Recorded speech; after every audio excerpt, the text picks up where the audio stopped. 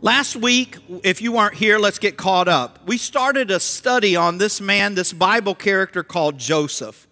He is going to have at least 70 similarities. We call them foreshadowings of Jesus. Last week, we found out that he got sold for silver. So did Jesus. That's one example. And so what happened is Joseph, you start to read about him when he's about 17 years of age. And prior to this, you've heard some of the Sunday school stories about the coat of many colors. His dad makes him a coat, and it's a gift. But sometimes when everybody doesn't get what you got, sometimes you're you become the bullseye of their angst, of their jealousy, their bitterness.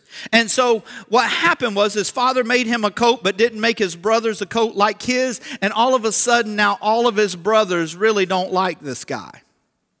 And to make matters worse, he not only gets a coat that nobody else gets, but he has a dream. Not just one dream, but two dreams. And those dreams, he says, is from God. So now God is giving Joseph something that his brothers are not yet experiencing.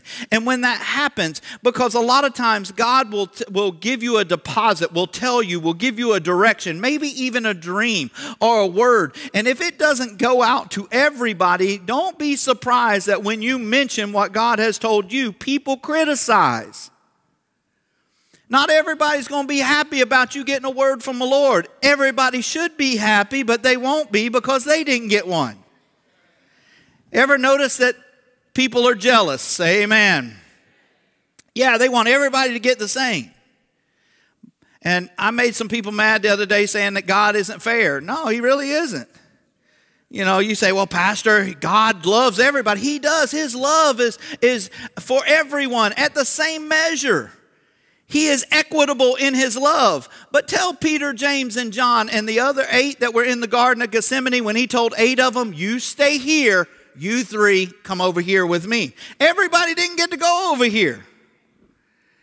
See, if God was equitable where everybody got the same, he'd have just said, oh, come on over here, fellas, everybody come over here. But sometimes our responsibility and our anointing is different. It doesn't mean it's any better or any less. It's just different than maybe what you're walking in. And sometimes when you want to walk in somebody else's call, you get frustrated.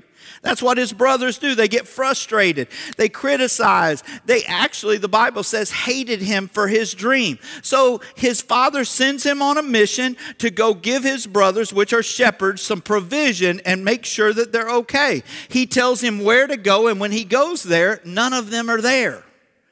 And they've moved the flock just a short distance, so somebody tells him, no, they're not here, they're over there. And while he's coming, his brothers see him. And his brothers identify him through his call. And they say, oh, there's the dreamer that had the dreams. Let's do this. Let's kill him. And if we kill him, we'll kill the dream. And we'll see what becomes of his dream then. Well, one of his brothers finally gets some compassion in his heart. And he said, you know what, guys? I don't like him either. But he's our brother. We can't kill him. Let's sell him. Let's grab him, beat him up. We'll take that coat that Dad gave him. We'll strip him of that coat. We'll dip it in some animal's blood. And we will tell our dad that an animal killed him on his way on the mission that he sent him on. And then we'll sell him into slavery and they'll kill him for us. That's where we stopped last week. As he's laying there bruised and beaten up by people that should have loved him. He's in the bottom of this pit. And in the bottom of that pit, sometimes we think that we're going through things. And when we go through things that are challenging, sometimes we equate those difficult moments as punishment from God. Sometimes that's furthest from the truth. See, he had been beaten up, put in that pit, but God was showing him that the dream that was given to him at 17 wouldn't be realized till he was 30, and by the time he gets to 30, he's going to live somewhere else. See, have you ever noticed that when God gives you a word, you always want to put it in the context in which you currently are in? See, I thought I was going to be in Northwest Florida forever. You know, and when I went up there to this little farming community called Alpha, Florida, it was about 30 minutes from my hometown of Panama City, and I knew where the back roads were. I knew all the familiarity of the lay of the land. I had been fishing with my dad in the oceans, the world's most beautiful beaches. I thought God's call for me was going to be right there in that little community forever. But now I've been here 19 years. And the dream that I had going into the ministry, part of it was perfected in Northwest Florida, but the majority of it has been realized here.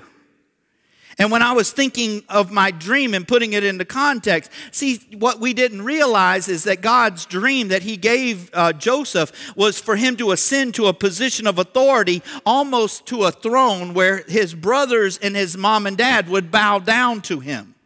A position of authority and responsibility. And sometimes you think when God gives you a word, oh, he's just going to come and set up the throne that he's promised me right here. You may have to go through a process to get there. It may even go from good to bad and from bad to worse before you arrive. Are you still willing to go? See, because sometimes we want the position without the preparation. I said this in our staff meeting, and I thought it was so good. And if you write notes, this is one of those times to write. If God gives you the position without the preparation, it would equal his cruelty, because he is setting you up for failure because you have no idea how to keep what he's giving you. But if he takes you through a process of preparation that sometimes is preparing you, honing your character, letting you see some things inside of you that you don't normally want to look at, then by the time you get to the position, you're prepared to keep it. Can somebody say amen? Well, he gets out of this pit, they put chains on him, and they sell him into slavery. And last week, I finished up the sermon. Y'all get the, I know I can get to at least right here. I can't go down there today, they said. But the chains, he's in chains. He's following a band of Ishmaelites. And in his flesh, he has to be thinking, how is the dream going to be fulfilled? How am I going to ascend to a position of power and authority as a slave? What he did not know was that the Ishmaelites, God did not cause his brothers to beat him up, didn't cause his brothers to throw him in the pit, but God's God enough, according to Romans, to work all things together for the good. And what he does not realize underneath the bruises, underneath the scrapes and the pain, underneath the frustration, he's moving every step closer to Egypt where the throne is. Sometimes we give up on our dreams in the midst of our pain, and that's what I preached last week. But when they get to Egypt, these Ishmaelites sell him as a slave to a man named Potiphar. Now, Potiphar is kind of like a general in the Egyptian army. He has power, he has prestige, he's wealthy, he's got it going on, and he keeps company with Pharaoh, the guy that has the thrones. And all of a sudden, what Joseph does not see, because we get the benefit of knowing the end of the story, all he sees is slavery. And the Bible says something great about him, and I want you to listen to what the Bible says. The Lord was with Joseph, and he became a successful man. And he was in the house of his Egyptian master, and his master saw that the Lord was with him, and that the Lord caused all that he did to succeed in his hands. So Joseph found favor in his sight and attended him, and he made him overseer of his house and put him in charge of all that he had. Wouldn't that be a wonderful testimony? That sometimes we can't get to the real you because the real you is covered up with all of the complaints of how you got to where you are.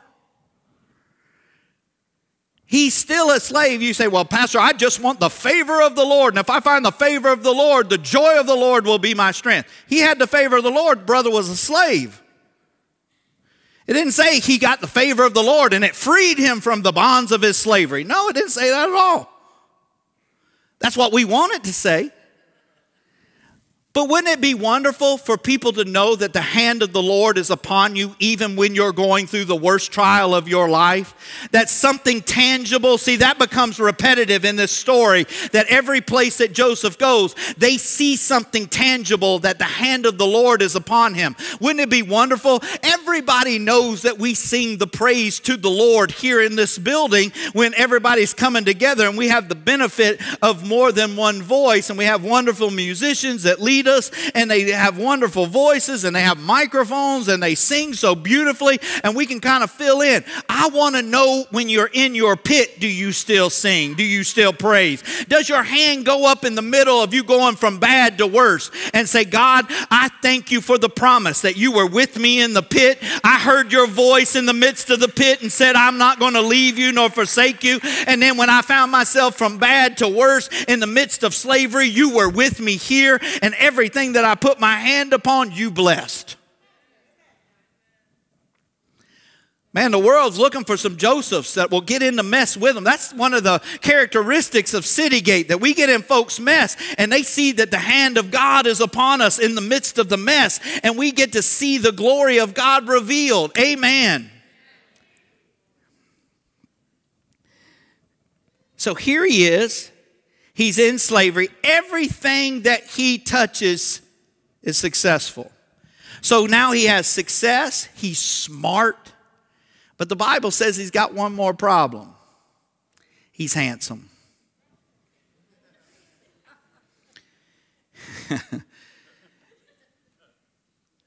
See, sometimes we have to stop right here and teach for a moment, because you think that if you ever get to a place of success where God's blessing you, that the temptation becomes minimized. I promise you, the more successful you get, the more the temptation comes. The more opportunity for people to see the glory of God revealed in you, the greater the attack will be, because there's a moment where he wants to tear down the credibility. Here's a guy in slavery, treated like a peer by the general of the army of the Egyptians. And now his wife's looking at him, going, ooh.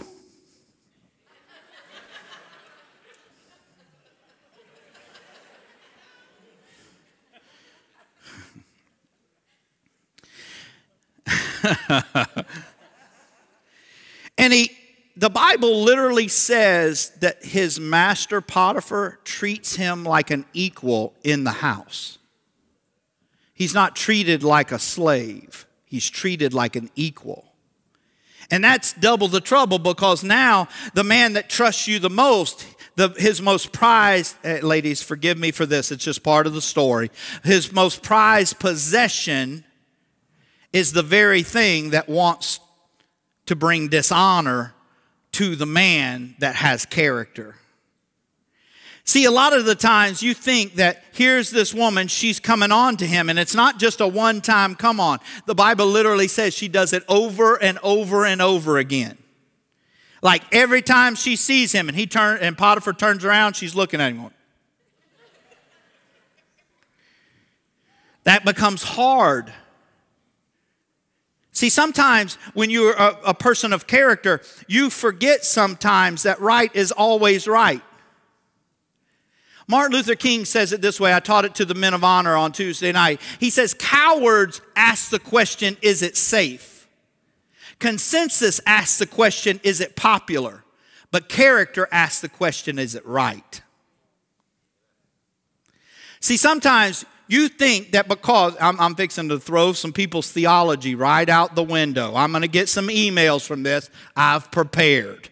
It's okay. Send them on. All I'm doing is telling you what the Bible says, not what you hope it says. Okay? Because sometimes people believe that if they do the right thing, God is now obligated to reward them for their good deed. Right is always right, no matter how difficult the challenges are. It will never change based upon somebody else's reaction, because your character and honor does not extend to the benefit of if you do the right thing, everybody else does the right thing. Sometimes you do the right thing and you still pay the price for it. I'm going to get back to that, so hold on to that. Buckle up, and we're going to get back to that. That's good teaching. So literally, Potiphar is teaching, is giving him everything except his wife. And everything, it literally says the only thing he worries about is chewing his food. You don't believe me? Listen. It says, but he refused. It said this. So he left all that he had in Joseph's charge. Because of him, he had no concern about anything but the food that he ate. And Joseph was handsome in form and appearance. And after a time, his master's wife cast her eyes on Joseph and said, lie with me. But he refused and said to his master's wife, behold, because of me, my master has no concern about anything in his house, and he has put everything that he has in my charge. He is not greater in this house than I am. Nor has he kept back anything from me except you, because you are his wife. And how then can I do this great wickedness and sin against God? As he spoke to Joseph day after day, as she spoke to Joseph day after day, he would not listen to her to lie beside her or be with her. So he is telling her, and I want you to get the thing. He's not doing this simply because the guy's treating him well. He's not measuring his character based upon the frailty of another man's goodness. He says, not only would that be disrespectful to that man, but I've got a higher calling that said it would be disrespectful to my God. The sin and the wickedness was not against Potiphar, if you noticed. It was against God. You got to do the right thing no matter what somebody else does. Tell your neighbor, do the right thing. Because we want rewarded. Be careful. Well, Pastor, I deserve it because I did the right thing. Man, right's always right. It's like somebody trying to, people can't make you do anything. You realize that, right? Now, their bad behavior can contribute to you having issues in your life. That's without debate. But they can't make you do anything, because if there's ever a brother in the Bible that should have been misbehaved because of people treating him bad and hurting him and abusing him, this is a brother that could have justified that by saying, hey, I have been beaten by my own brother, sold into slavery by the people that are supposed to love me, and then I went from slavery to here, and now I'm doing the right thing, trying to resist a woman, and she keeps tempting me, and I keep telling her I've got to do the right thing. You say, Pastor, I don't know what you're talking about. Right is always right, no matter what the difference is. Let me give you an example. Let's say that during COVID, you lost your job. People have done that. Let's say because you lost your job, you now have financial struggles. Let's even add to that. You have financial struggles because you lost your job because of COVID, and you have children, and you're struggling to provide food for the table. Is it okay for you to go rob the bank? No. Because you know what's going to happen when you get caught? Prison. Because the judge is going to say, oh man, it makes sense why you did it, but there were better ways to do it than to do something wrong. And now, even though you had good motives, you committed a crime. Brothers, kiss your kids because you're going to jail. They don't get the note. The teller doesn't get the note and go, hey, I'm having problems. I'm going to have to rob you. No, man. Wrong is always wrong. And in this case, Joseph has to do the right thing. Doing the right thing gets him more harm, more crisis, more trauma. Yes, he's doing the right thing. And if you're doing the right thing, shouldn't God come on the scene and do something right for you? So what's he do? He says no. Gets convicted as if he said yes. See, one day she found him in the house and she grabbed hold of him. You talking about a sexual harassment suit at work? Yeah, this is the perfect example. He did what he always did. Get away from me. Get behind me, Satan. You keep doing this thing, and I keep telling you no. She said, I ain't taking no for an answer today. And she grabs hold of him because there's nobody else in the house. Bible literally says he wiggles out of his coat. Dreams and coats get this guy in a bunch of troubles. He wiggles out of his coat and runs out of the house. She said, I'm going to teach him. He resisted me. She screams rape. And when she screams rape, she has his coat.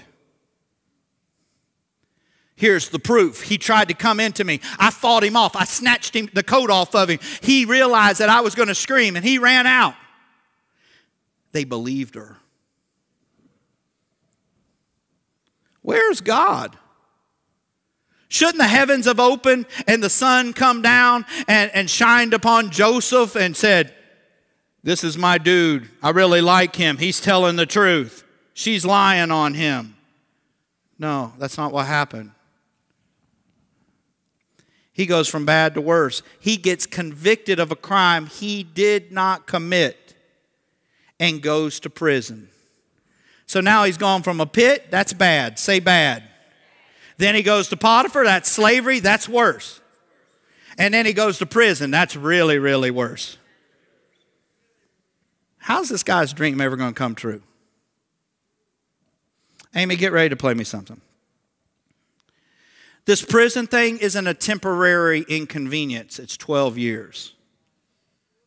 See, don't you think that God should have come like after a month and said, hey, man, you did the right thing. Thank you. I appreciate it. High five on your character.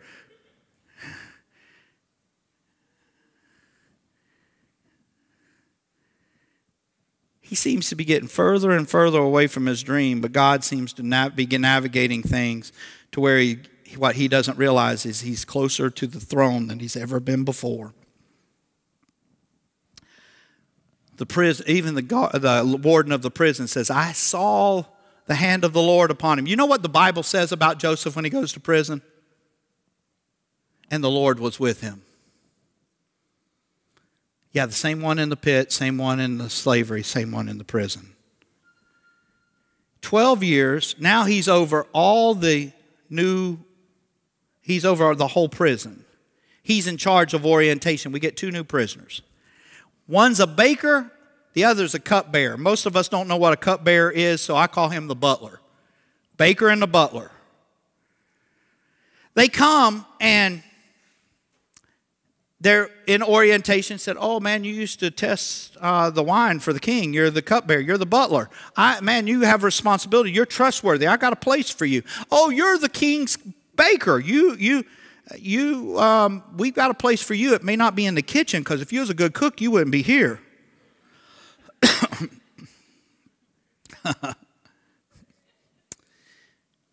One day they show up for work and they're sad. They're going to get me some lights very soon where I can get down there, because I would love nothing more than to come down right there and really look you in the eyes and tell you this. See, sometimes God doesn't cause the pain in our life, but He's God enough to use it for us to reveal His glory.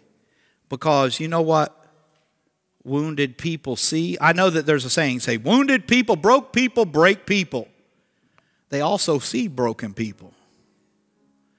Brother walked into the room and saw somebody as sad as he was and said, hey man, what's wrong?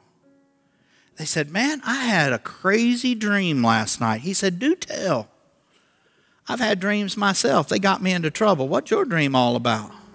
You got any coats? That was a good joke right there. Y'all missed it. Here's the dream. The butler says, I dreamed, and all of a sudden there was this vine that come up, and then there were 3 buds, and those 3 buds turned into 3 clusters of grapes. I grabbed the 3 grapes, I squoze them, put them in a cup, and I walked them over to the hand of Pharaoh and gave them back. What do you think that means? He said, oh man, I've got good news for you. In 3 days, you're getting out of prison, and you're going to be restored to the very job you had next to Pharaoh. You ever been around somebody that got good news and thought you deserved it too? See, in this story, I'm the baker. As many of you know, in October, me and Michelle had COVID. And I told you last week, it cost me $125 3 ways to get tested. But I wanted to know quick. It was worth $125 to me. So $375 later. You ever notice people love Michelle more than me? I mean, even y'all love Michelle, you like me. And that's okay, I'd rather you do that. They went over there to her, literally, Josh. They went over to her, and she's afraid, she's anxious, she's nervous, and she says, put your arms around me so I don't jerk. So I got my arms around her. I'm ready to put the, what's happening on her in case she gets squirrely. They see the fear in her eyes. They barely put the Q-tip up her nose. They're like squirreling right there. And they put it in the little thing and put the cap on it. I said, it's my turn. They shoved that thing all the way up to my brain. They twirled around in there a little while and then snatched it out. They didn't even say they were sorry. Well, we paid for rapid results. We were coming back from the lab, and we got right downtown here. We were going to go over the bridge. We live in Cape Coral. We were going to go over the bridge, and the phone rang, and it was the lab. Now, I told y'all I had a trip scheduled to Indiana, and I really wanted to go. So I clicked the phone. It's on speakerphone. Guy on the other end of the phone says, is Michelle Pleasant available? I said, she is. She's here in this car. I said, we got you on speaker. Go ahead. I'm her husband. He said, you're David Pleasant? I said, yes. He said, I'm going to get to you in a minute. He said, Miss Pleasant? Hey, man, it happens all the time. He said, Miss Pleasant, we got good news. You're negative.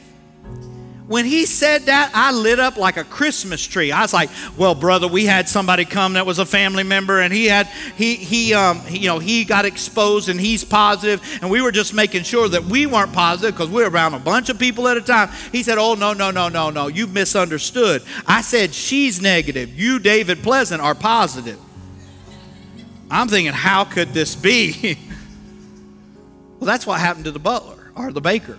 He heard the good news. He said, I had a dream too.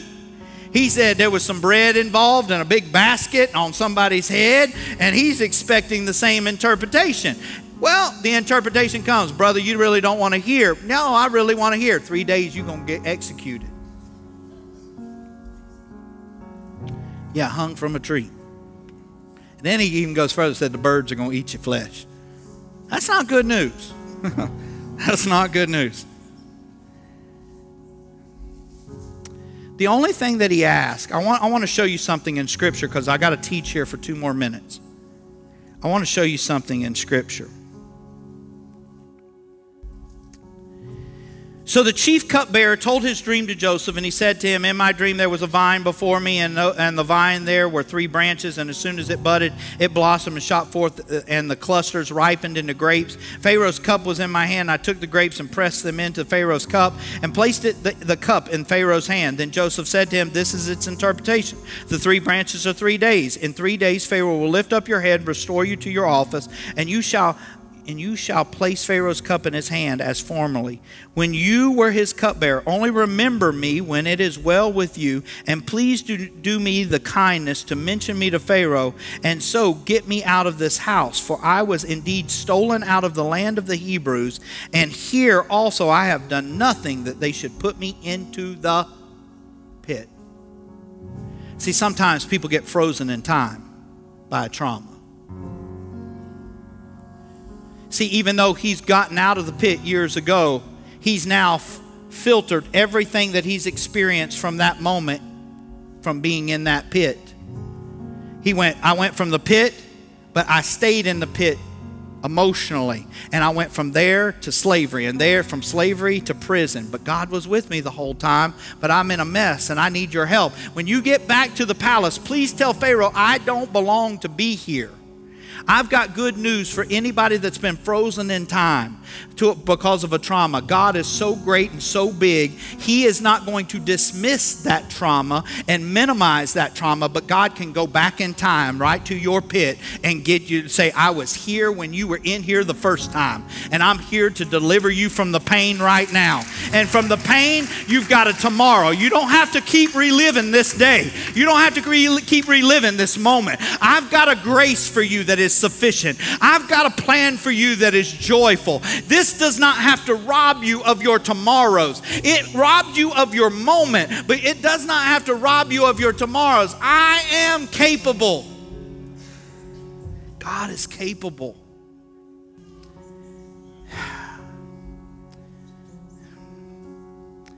Let me just sit down here for a minute and talk to you. I hate being so high where I can't look you in the eyes. I'm going to get over here where they can see me on that camera. Wonder how long it took. Was it a week, a month, 2 months, 6 months? When do you think he finally realized that the guy that he told not to forget him had forgotten him? You know, he probably, when the 3 days come and the guy went back to Pharaoh's, he probably said, man, I'm out of here now. This is finally the end of it. You may have to wait in your moment to get your complete healing and get to your palace. Don't quit now. You may be so close you could taste it. When people, this is the last attack of the enemy upon our minds, is when you feel people have abandoned you. And you know what? They will. They will forget you. Just like this man. I could see him packing up his stuff saying, I'm going to get out of here any minute. I just can't wait. Finally I'm going to be able to go out and live. I don't know how this dream's going to take place.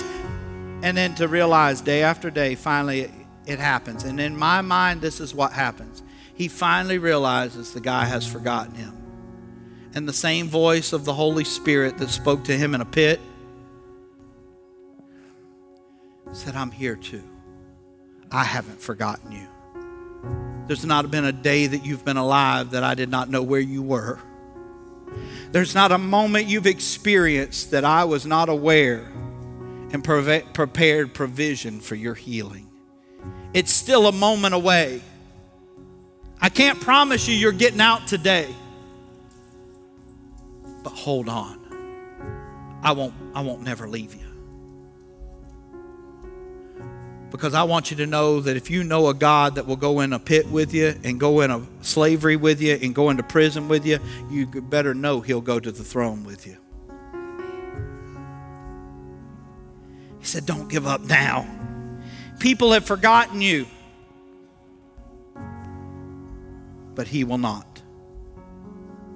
Amy's about to lead us in a moment of worship, and I want you to go back in your mind for a moment to your pit experiences, to your slavery experiences, maybe even to your prison experiences that none of us deserved. And I want you to realize that God is so capable, that he's the one that gave you the dream in the first place, and he knew that you had stops at the pit. He knew you had stops at the prison. He knew you had stops in slavery. Miss Ann does a lot of ministry to hurting people. Miss Ann, you've told me some of your testimony and some of the things you've gone through. You sense hurting people because you've been hurt before. And oh, how God has used a moment that we thought that the enemy designed to kill or distract or frustrate you to give up. That if it becomes so painful. But man, when you look behind you now and you see the reward, you see woman after woman, man after man, because you do both, see them whole. And you know what? They haven't yet made you famous, but they sure have made, you sure have made Jesus famous. What's God going to do with you in the moment of your pain when you hold on to a dream? Everybody knows you sing on Sunday, but do they know you sing in prison? Let's worship.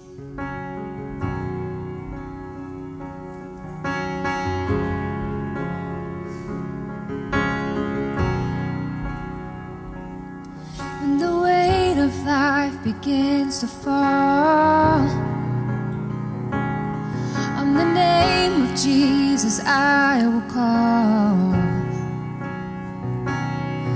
I know my God is in control, and his purpose is unshakable.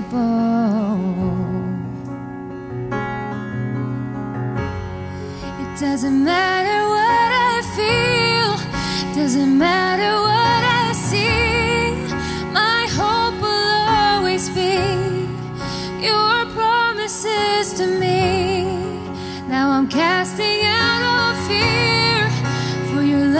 has set me free.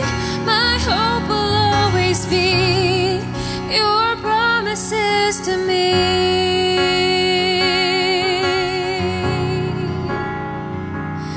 As I walk into the days to come, I will not forget all you have done. For you have supplied my every need, and your presence is enough for me. It doesn't matter what I feel, it doesn't matter what I see. My hope will always be your promises to me. Now I'm casting out all fear, for your love has set me free. My hope will always be your promises to me. Oh, you will always be more than enough for me. You will always be more than enough for me. 'Cause nothing's gonna stop the plans you made. Nothing's gonna take your love away. You will always be more than enough for me. You will always be more than enough for me. Oh, you will always be more than enough for me. And nothing's gonna stop the plans you made. Nothing's gonna take your love away. You will always be more than enough for me. It will always be more than enough for me.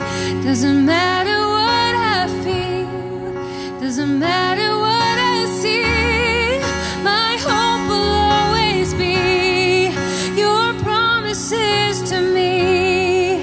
Now I'm casting out all fear, for your love has set me free. My hope will always be in your promises to me. Your promises to me. Would you stand to your feet? Say, Pastor, why did you preach this message? Why didn't you just preach him from the pit to the palace? Because the Bible has this in it. And some of you are there. And I want you to know that his promises, he'll keep. The dream secure. I'm going to tell a story at the risk of someone getting upset with me, but it's really, I'm wanting to compliment. It's one of the greatest moves of God I've ever seen in my life. We had a lady, a family in our church years and years ago that had a tragic accident in her family, and her son died. He was 15. It's one of my son's best friends. And it shook our church. It shook me. It's just such a sad moment, I remember. And it was in that moment that I didn't have words to say that was going to make it okay. And yes, God didn't cause the accident, but he certainly started to show himself to be God. And at this young man's service, memorial service, 200 young men and women got saved that day. And you said, man, that's great. Yeah, but it's still sad. It's great and sad all at the same time. This mother was really, she was a mess. And every Sunday we would start to worship, and she would just get out of her chair and she would just collapse at the kind of the altar area. Grief, just a struggle. And it happened for months, and we were very gracious. You know, who's going to go tell the lady, hey, can't do that here? No, if she can't do it here, where can she do it?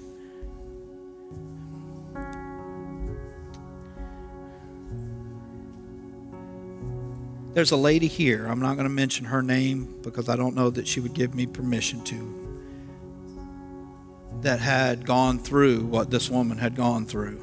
And there was a special Sunday that lady come and did what she did before. In the midst of her pain, this lady walked up, picked her up, took her to a place called the prayer chapel, which was behind our sanctuary. And in that prayer chapel, I got the Reader's Digest version. It went something like this. Everybody in that room is sympathetic to what you've gone through, but I know what you've gone through because I'm one of the few people that have gone where you have gone. And it's time to live again. God got me out of the place where you are. And it was only through His grace and His power that He got me to here. But it's time for you to stop being frozen in a moment and start living again. And I want to tell that lady that she's here right now. I saw, just like the Bible says, I saw that whoever Joseph was around, that they said, I saw the hand of the Lord upon you. I want that lady to know that I saw the hand of the Lord upon you. No, God didn't cause the accidents and He didn't cause the tragedies, but God sure placed something in you that gave a compassion to know what it was like to hurt like that and still hold on to a dream that you could live again, and you were able to pass that on to somebody else.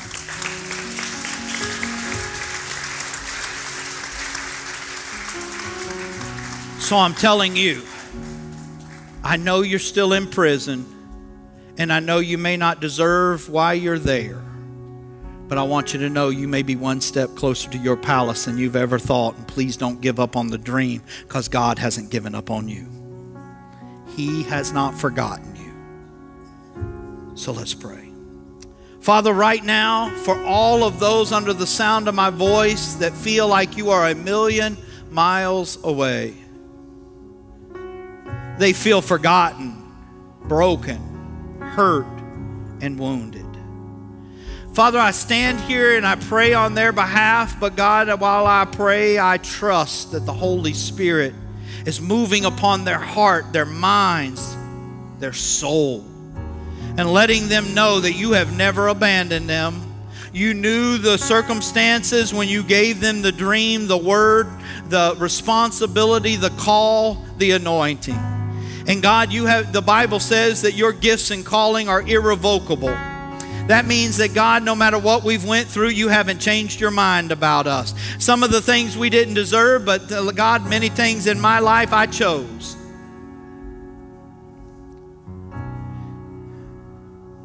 Some of the things that I found myself in doing what I was doing, Father, put me in a place. My decisions put me in. But there's people under the sound of my voice, Father, that it was nothing that they did. It was nothing that they could have done. But God, it was the evil of others, just like that woman in Potiphar's house.